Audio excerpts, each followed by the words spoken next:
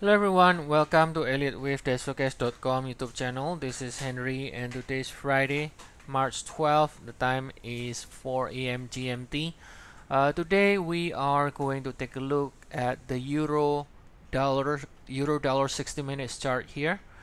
Now we can see from this chart that we ended with 4. Alright, we ended with 4.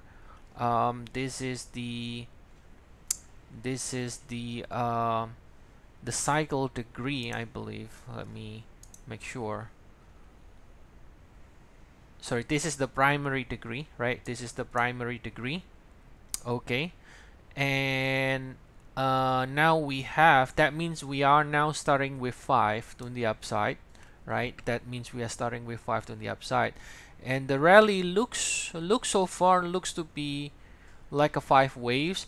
Now there are a couple of different ways to move around, shift around the labels, but but I think overall it does look like a 5 waves, shorter cycle rally, right? So we could either end with 3 right here from the lows. So let's check out the Fibonacci extension here, right? Almost 1.618. So that makes more sense that we might still only end with 3 from the lows, or as an alternate, we could also shift around some of the labels, 3, 4, and then this is your 5. And if that's the case, then we have ended the 5 ways up, right? But those are minor changes, guys. Those are minor changes, doesn't matter that much. And I mean, both are possibilities, right? Both are possibilities. And the idea here is that there is a possibility that as long as the pullback stays above that low on March the 9th, then we might be able to see another leg higher, right? We might be able to see another leg higher. So at least if this is not 1, 2, 3 of some kind, like a new bullish cycle, at least we could be doing an ABC, right? So if this is truly 5 waves, then I think we should at least be able to get another leg higher in the form of an ABC. Now if we look at the larger degree, so for our chart, so I'm putting here the same C and 4 that you see in the 1 hour on the 4 hour chart.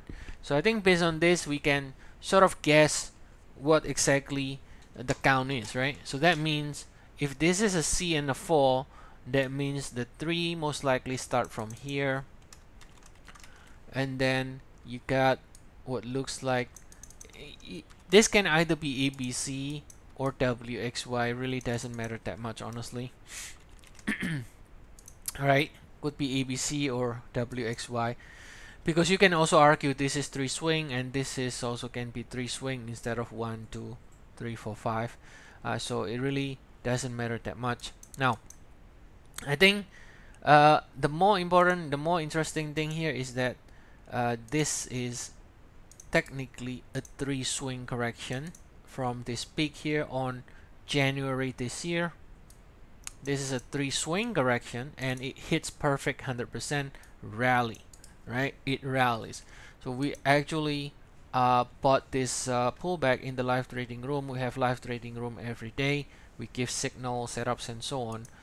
We bought it here right at the level here, 100%, and now our position is already in profit, and we're gonna be, of course, manage our trades and what we call creating risk-free position, in which we're gonna be moving stop loss, initial stop loss, so that we don't have any risk any longer.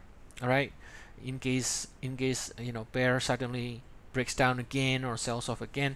The beauty of our system in the live trading room is that we always enter at the area in which, whether we are right or wrong, eventually still we're gonna get a reaction from the area.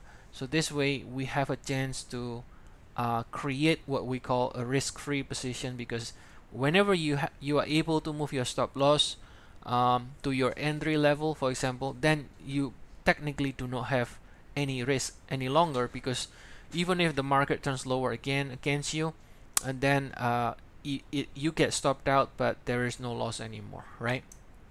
So so this trade here is still ongoing, right? And is almost risk-free for us in the live trading room, right?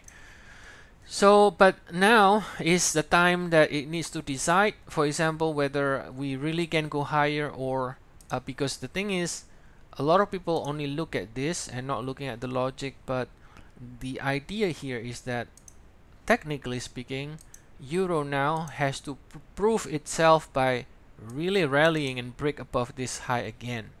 Now, if it cannot even do that, then you can call this a W here. You can call this an X, and then it can break down and go to the next target here around 116, 115, right? So that's why entering at the right area is extremely important. I mean, the trading technique is extremely important, right? You know, like, just because we have a forecast and so on doesn't mean we can randomly trade every single thing.